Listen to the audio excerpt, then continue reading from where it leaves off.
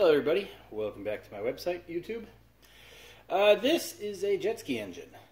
After finishing the little 9-foot boat I have, Crispy sent me a message. A comment, I guess. But anyway, jet ski next. And I thought to myself, you know what, the girlfriend wants a jet ski. Actually, she wants a couple jet skis, so her and her friends, when they want to go out to the river, they can play around jet skis. So I was like, you know what? Jet skis are a dime a dozen around here. I'm going to get some jet skis and I'm going to start learning about them. So I went and found a pair of jet skis. A low price of $100. Both of them were complete junk, of course, but rather than learning by reading service manuals and stuff, I just figured I'd get a couple, tear them apart, see how they work, and then start finding some nice ones and fix them up. So, one of the collections I got was a Polaris 760. I think it's an SL 760 from '96. This is the engine out of it. It was probably one of the nicer junky junk skis that I got. But it's got a bad motor. The rear cylinder here, it has 0 PSI. Front cylinder here has 120. I see that problem a lot on forum posts like, hey, I just got an outboard, did a compression check, one has 0, is that an easy fix? Most of the time, absolutely not. The engine's screwed up. You might get lucky sometimes, but with 0 PSI, like nothing coming out of the compression gauge, most of the time this thing is toast. So I'm going to open it up and we're going to see what happened to it. Now, this is pretty much right out of the jet ski. I haven't really done anything to it except for the compression check, removed all the crap around it, pulled the thing out. But when I was removing the carburetors and then the reed plates, that's when I kind of noticed something. Nice and clean. Metal bits. So, right off the bat, you can tell there's some pretty serious internal damage. So I'm going to pull off whatever this thing is, pull off the cylinder heads, take out the cylinders, and we'll take a look at the pistons and see what they are. What I like about jet skis so far is they're kind of like old airplanes where you just replace the entire cylinder if there's a problem. But I don't think this one's going to be any good either. Looking at it through the exhaust here, I can see some scoring, so chances are this whole thing is toast, but let's see the inside.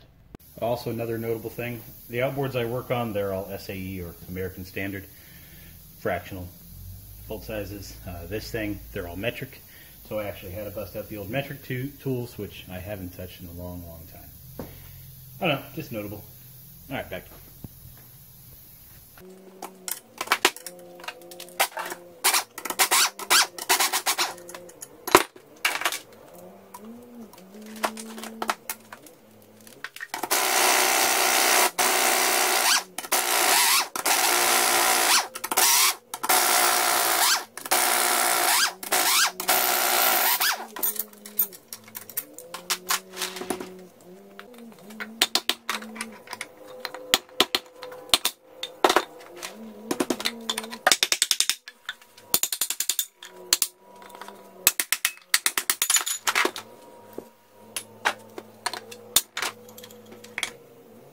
Yeah, nothing weird so far.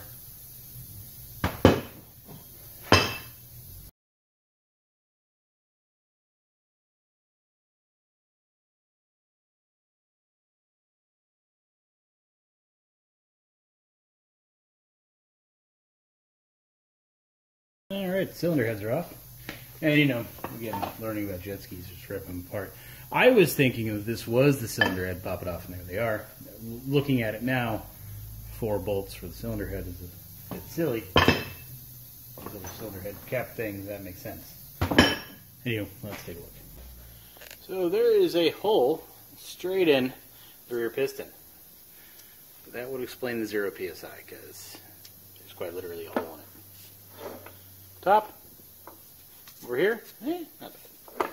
That, holes. You got one here, and yeah, well, let's take it apart some more.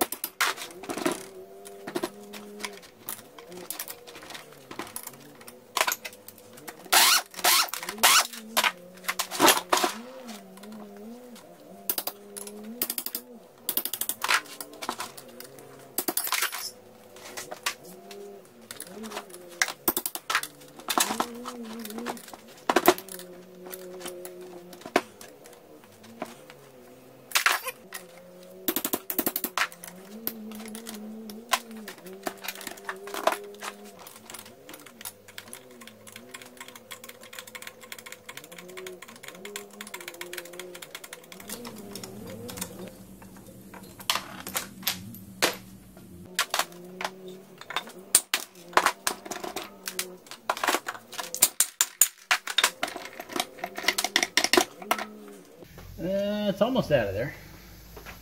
This needs a little more help, I think. Alright, as predicted, there is a large chunk missing out of the cylinder. And as you can see by the discoloration, this thing got quite hot. Personally, I don't believe it's a cooling issue. If you've seen the way the jet ski's cooling system works, it has a little pickup in the end of the jet. So when the jet's on, which is when the engine's running, it's forcing water out of the jet, it's getting into the pickup system and going through the engine. I suppose the only way to really lose cooling would be a pinched or missing hose,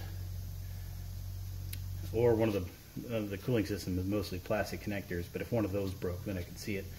Problem is, if the seat was off, you would see water just rushing everywhere inside the ski when it was running.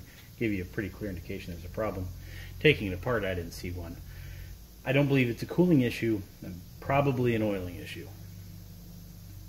Chances are the little auto mixing oil pump thing that's inside of these things failed, or they didn't have oil in it and ran it anyway, causing this kind of problem. A part of me thought the front cylinder was going to be okay, the rear was going to be the one that was a problem, but it makes sense, no oil in the engine, they're both going to be screwed up. So, as I said earlier, yeah, you just change out the that cylinder and you're good to go. That's probably only the case on a standard wear issue, like, just engine still in, good mechanical condition, it's just worn out. And swap the cylinders, bore them, pistons, whatever. The problem with that is all of the boring or cylinder replacing in the world isn't going to clean out all these metal shavings out of the bottom end here. So this entire thing needs to be replaced.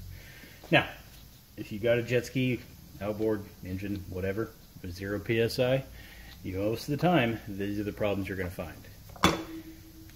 So, it's not an easy fix. Chances are, major problem. What do you think it sounded like?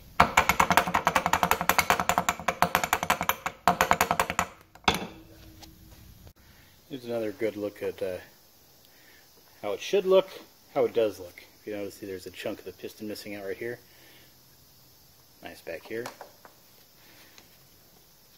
Yeah. Missing there. Nothing there. There's a chunk here.